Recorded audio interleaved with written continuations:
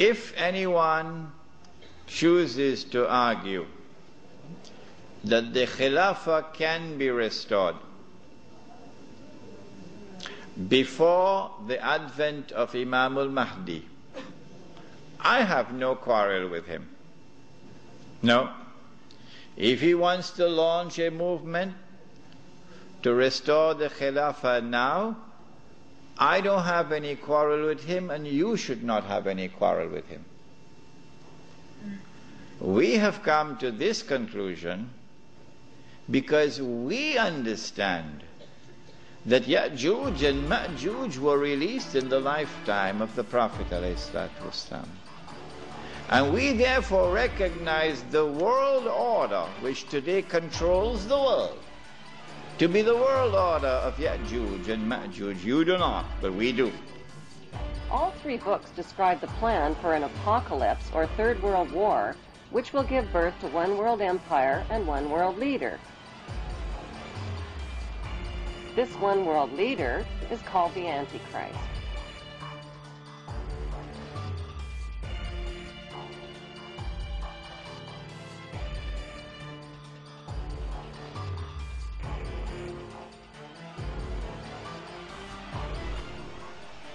And now history repeats itself. The prophecy is being fulfilled.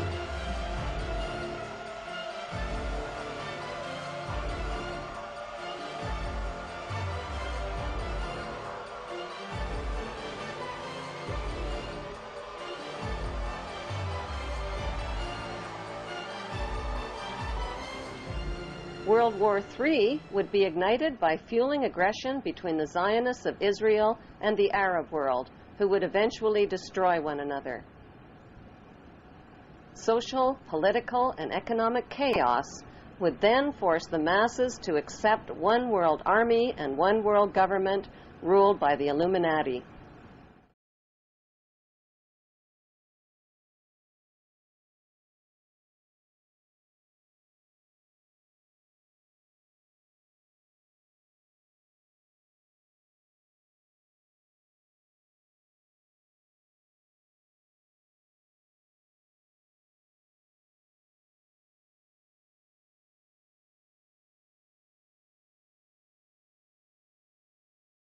World War III is to be fomented by using the so-called controversies the agents of the Illuminati, operating under whatever new name, are now stirring up between the political Zionists and the leaders of the Muslim world. That war is to be directed in such a manner that all of Islam and political Zionism, Israel, will destroy each other, while at the same time the remaining nations, once more divided on this issue, will be forced to fight themselves into a state of complete exhaustion. After World War III is ended, indoctrination into accepting the idea that only a one-world government can put an end to recurring wars and strife.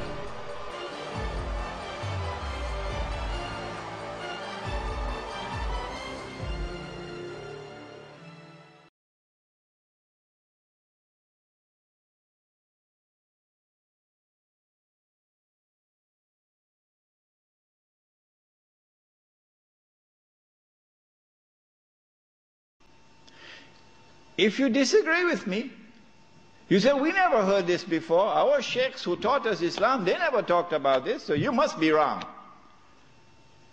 My response is wait and see. That's all. I don't have to say anything more than that.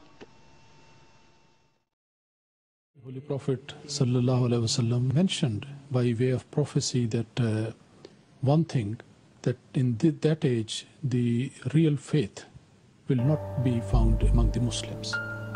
He mentioned that their scholars will not be really leading the people to guidance. Their places of worship will be very well attended, but without any guidance. It indicates that the scholars at that time, they will be similarly, their character will be simply a character of mockery. They would not be representing the right faith.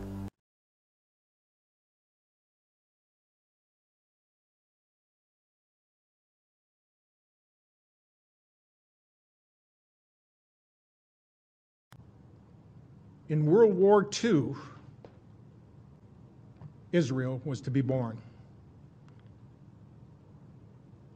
And the Zionists were given power. So since the first two wars came off just exactly as that letter said, and that letter used to hang right in the British Museum library until 1977 when Baron Rothschild became a director. And as soon as he was on the board of directors, that letter disappeared from the library. Immediately.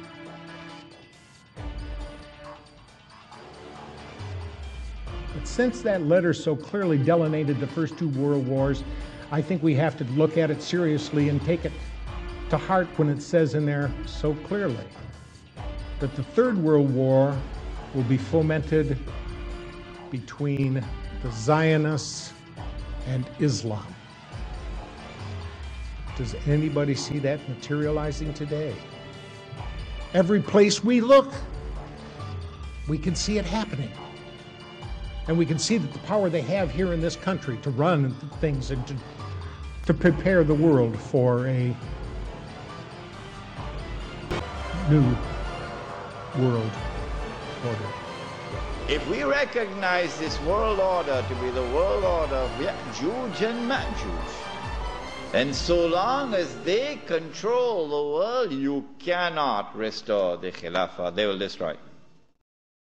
If tomorrow peace broke out in between Israelis and Palestinians, does anybody think there wouldn't be a full-blown war in Iraq?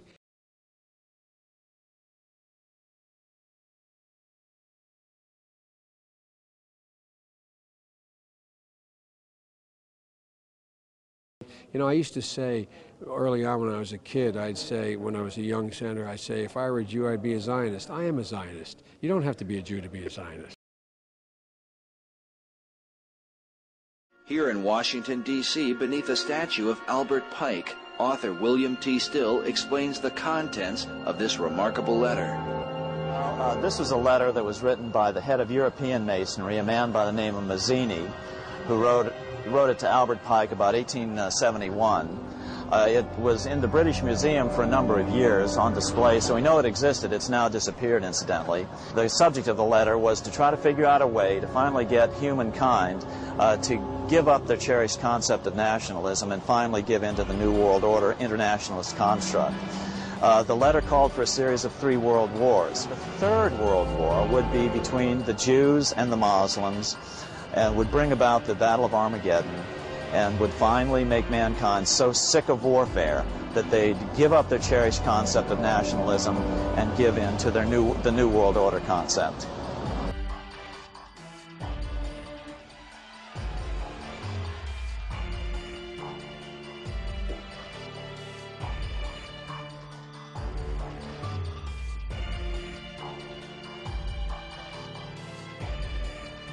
We can usher in a new era of enhanced prosperity and peace. America must play its role in ushering in a new era of peace.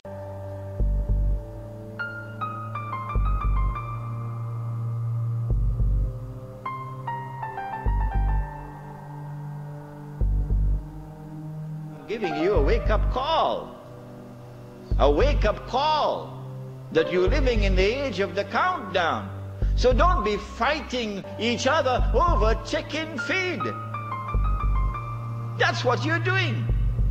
In South Africa in particular, the ulama fighting with each other. Sectarian conflicts over chicken feed. While this hugely important subject is so far away from them, it is unbelievable.